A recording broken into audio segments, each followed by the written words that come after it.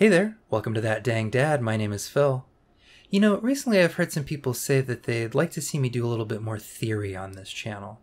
So, tonight, let's crack the books and analyze a short text about commodification written by one of the preeminent Marxist scholars of our day, Dr. Britney Jean Spears. I'm of course referring to her seminal essay, Work Bitch. The essay begins with Dr. Spears asking the same question twice in a row. You want ah, you want ah.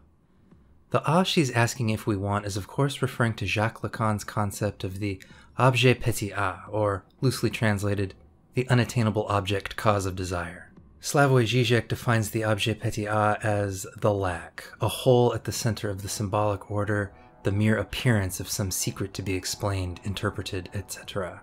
Simply put, it is anything that sets desire into motion, and here Spears is asking us to begin the discussion by turning our minds to the things that do just that.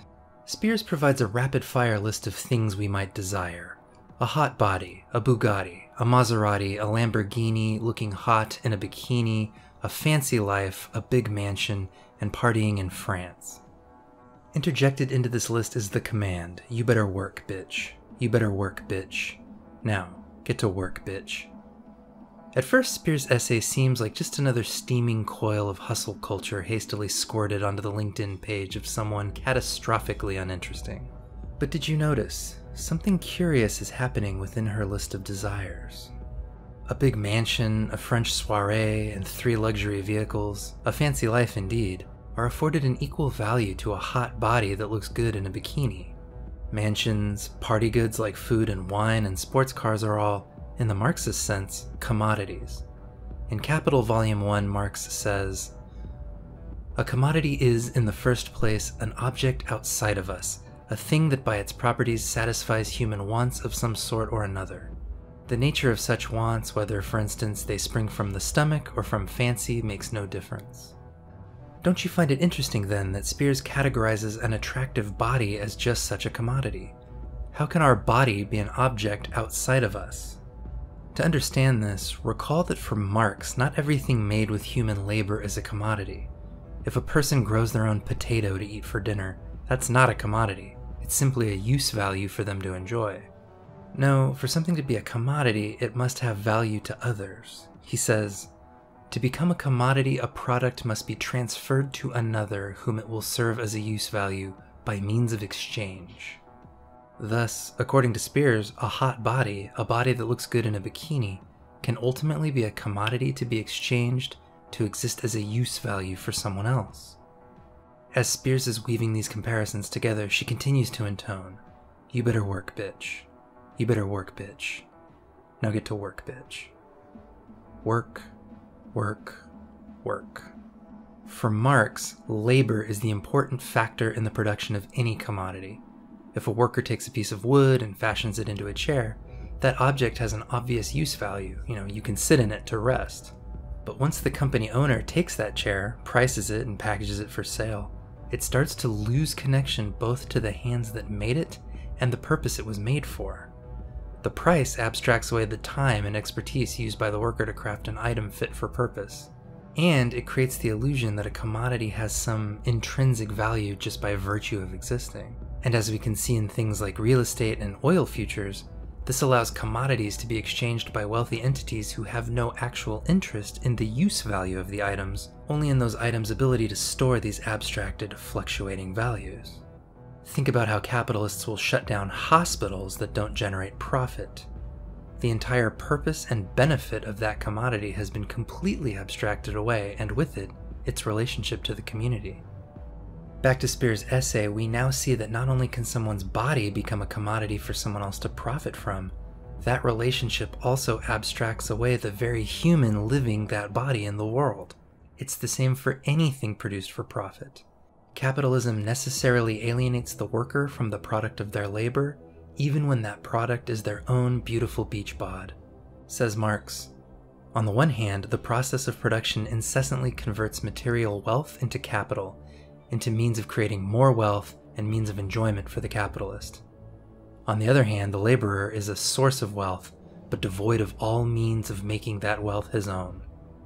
Thus, within a capitalist framework, anyone who does not own the means of production is necessarily, and merely a work bitch. Here, it's important to recall that at the very beginning of the essay, Spears evokes Lacan's objet petit a to kick off her list of commodities.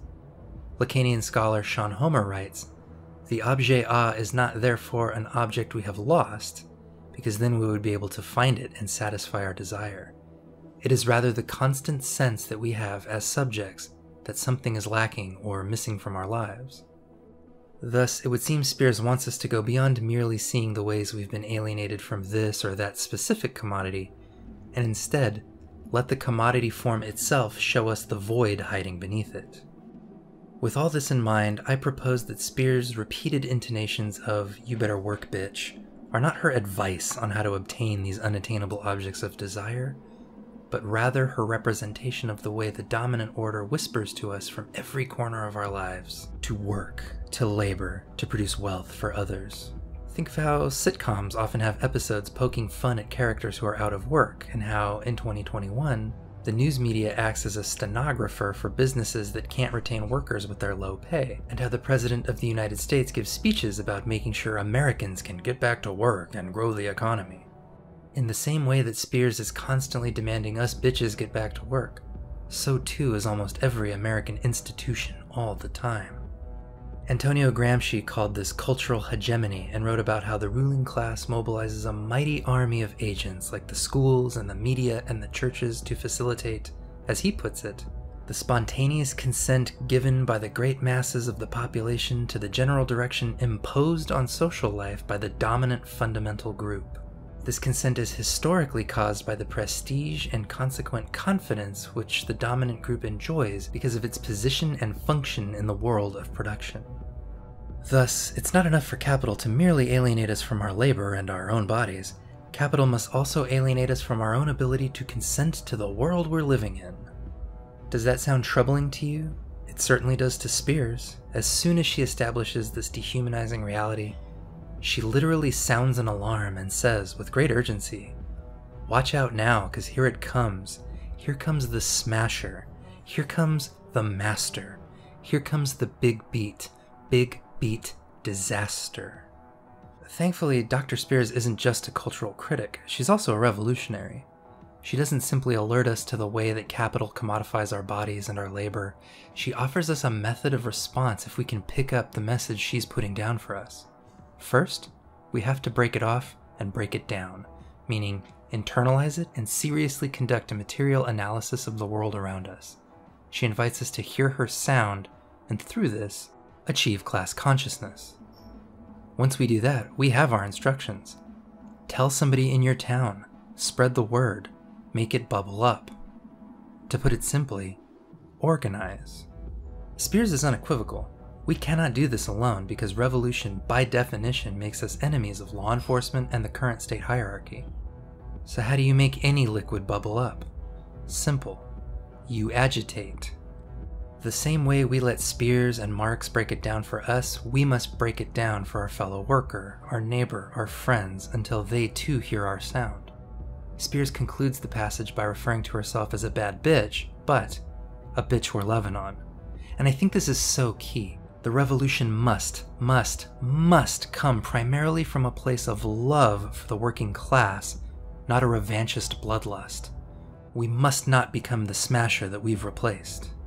Now, Spears understands this is easier said than done, and she warns us. They will try us, but, she says, they can't deny us.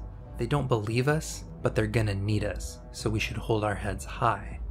How can she be so sure this confidence is warranted? It's because everything around us is built by the working class. None of the conveniences of modern life would exist without workers. Spears is confident because she knows that if the workers achieve class consciousness and if they organize against capital, they cannot be denied because they are necessary to build and maintain the entirety of modern life with their labor. Here she echoes the words of Friedrich Engels. But what gives these unions and the strikes arising from them their real importance is this, that they are the first attempt of the workers to abolish competition. They imply the recognition of the fact that the supremacy of the bourgeoisie is based wholly upon the competition of workers among themselves, meaning upon their want of cohesion. And precisely because the unions direct themselves against the vital nerve of the present social order, they are so dangerous to this social order. The moment the workers resolve to be bought and sold no longer, at that moment, the whole political economy of today is at an end. Speer's essay begins its final lap with more repetition. Work, work, work. Work it out, work it out, work it out. While the mention of work earlier in the essay fell more within the context of labor, here I claim she is speaking about a different kind of work, the work of solidarity. Speers concludes her essay with a demand on the reader: work it out. I read this in terms of the various conflicts that pit the working class against one another. Speers seems to be asking us to set aside our distrust and our prejudices and bigotries and work it out for the common good. Here I'm reminded of a letter written by Marx in 1870 in which he discusses how English and Irish proletarians distrusted each other, and makes passing reference to how poor whites in the United States were encouraged to be similarly antagonistic towards former slaves. He says, "This antagonism is artificially kept alive and intensified by the press, the pulpit, the comic papers, in short, by all the means at the disposal of the ruling classes. This antagonism is the secret of the impotence of the working class, despite its organization. It is the secret by which the capitalist class maintains its power." Of course, solidarity should not be a false peace built on ignoring structural injustices. True solidarity comes from making your emancipation a condition of my own. We're all in this together. We're all being dehumanized by the dominant order. Stop letting bosses and the media tell you that trans people or Muslim immigrants or disabled neighbors are the ones stealing from you, the ones ruining it for everyone else. Capital is the thief. Capital is the big beat disaster, so work it out and get to work. And it is this last point that I believe makes Speer's essay a crucial text for revolutionaries. It avoids the aesthetic comfort of murals depicting chiseled warriors with rifles and glorious victors posing triumphantly in fields of flowers against a golden sunrise. Dr. Speers is very clear. Revolution will be work. Work, work, work.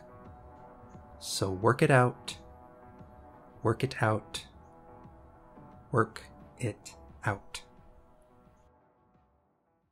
Britney Jean Speers concludes with a call to action that is perhaps really the only way to end an essay of this nature. If you've truly internalized her message and you truly accept your place in the struggle, there's really only one thing left to say to you. You'd better work, bitch.